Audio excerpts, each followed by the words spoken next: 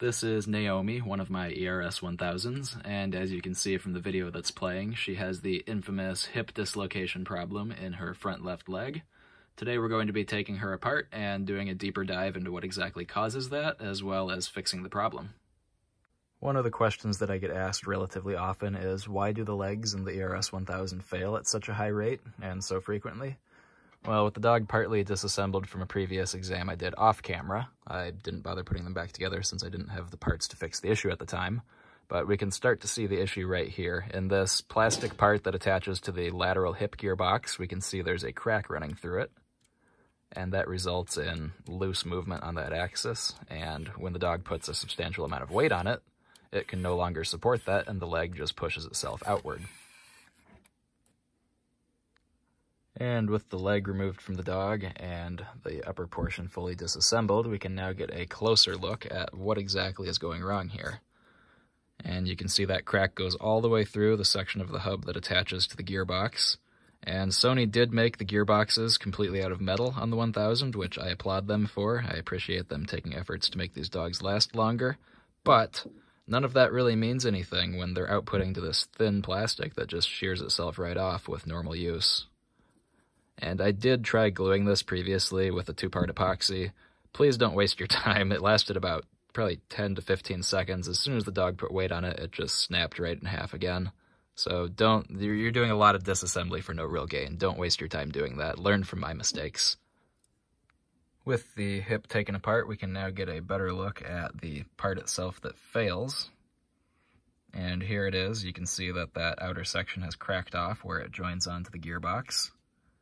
And if I had to take a guess at how these fail, and this is just speculation, but based on what I'm seeing, it would appear that this part cannot handle the weight of the dog during normal operating conditions, and it develops a crack through it, which in turn allows it to slip on the gear, and it slowly shreds the teeth off of this part, which would explain the black plastic shavings that a lot of 1000 owners have noticed coming out of their dogs shortly before and during a dislocation.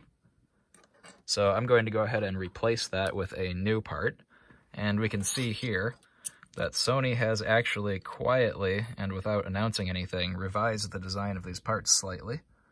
You can notice that there's additional support fins, 4 of them, on the new part, as well as an outer band around the perimeter that should increase structural integrity. You can see there's no band on the old design. And these parts appear to have worked their way into the dogs around the time that the caramel edition was released. We know they're for sure not in the chocolate editions because I've seen plenty of those dislocate their front legs. And I would venture a guess that regular white editions have also seen these new parts start to be used around the same time that the caramels came out, but I don't have any evidence to directly back that up. I would just be surprised if Sony wasn't using them by that point in time. And it's a bit disappointing that there was never a recall on these dogs, given that Sony is well aware of the issue and even redesigned the part accordingly. Oh, one other thing, it's hard to get it to show up on camera, but just the visual design, well, not design, but the visual makeup of the plastic appears slightly different on the new part than the old one. I'm wondering if they changed the composition a little bit to make it a bit more structurally sound. I don't know. It could just be variances in manufacturing, but it does appear slightly different. Not sure if that's coming through on the camera at all. And it's worth noting that they have not, as far as I'm aware, and the parts catalog seems to back this up, they have not redesigned the rear hips, which isn't a huge deal since those seem to fail at a lower rate, but it would have been nice to see this new design used all across the entire dog. Oh, one other thing worth noting, and this is kind of going down the speculation rabbit hole, but despite aibo being stamped as made in Japan, these plastic parts are actually all manufactured in China, which maybe that has nothing to do with the failure rate. This is, again, speculation, but generally speaking, stuff like this that's made in China is often made to a lower standard than stuff that's made in Japan, and that also has the possibility to introduce faults in manufacturing, which could have contributed to these failure rates. And for the most part, I haven't seen dogs with these new style part fail, so I think Sony's got a pretty good hold on the problem at this point, but it is still worth noting that these are made in China, which is kind of disappointing to see on a $3,000 robot that is largely made in Japan. They definitely cheaped out on some of the parts, unfortunately.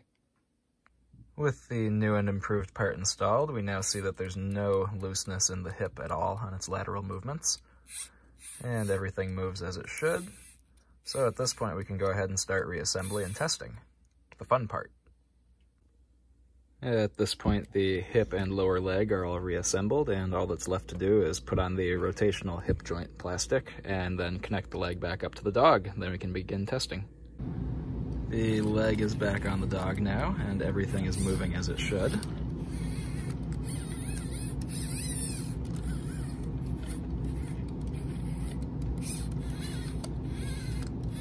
So at this point I'm going to go ahead and put her battery back in, and we can do a first test. Alright, her battery is back in, and we are officially ready to test. I'm not going to put the leg any farther back together at this point, as there is a chance that something is still wrong or I reassembled something incorrectly, but we'll let her run around for a bit, hopefully, and if everything seems good, then I'll go ahead and put all the shells back on. So let's boot her up.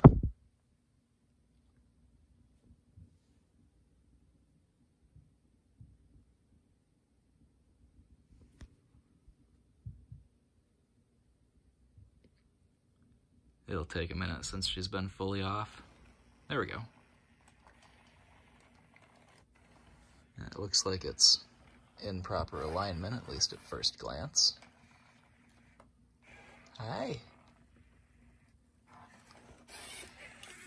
Hey, she's standing.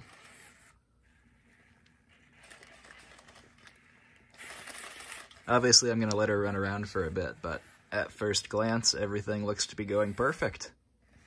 Could not have asked for a better outcome.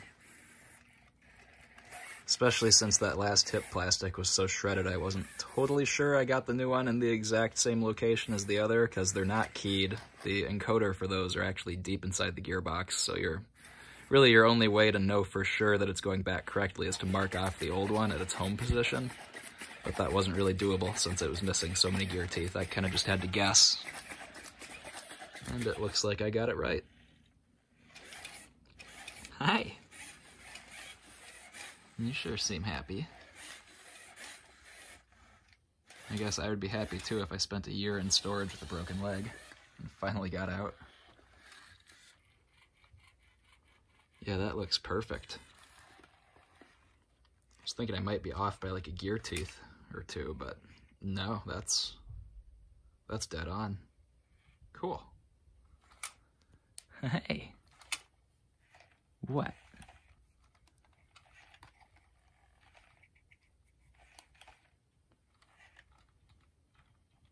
Oh, if you're wondering why she's being so quiet, that's because her speaker is actually part of the bottom panel that I had to take off to disassemble the dog, and that has yet to be put back on. That's one of the final parts to go on, so she'll get her voice back when that goes on.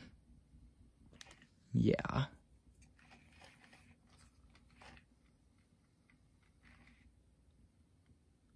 Ote.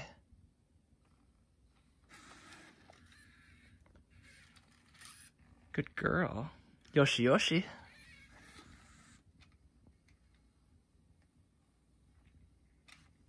And she's a Japanese aibo, so she does not speak English or understand English. She's not connected to the cloud plan, so I have no way to change that, unfortunately, but that's not that big of a deal.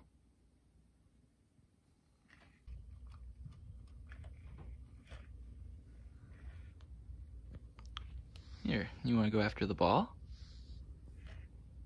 Yeah?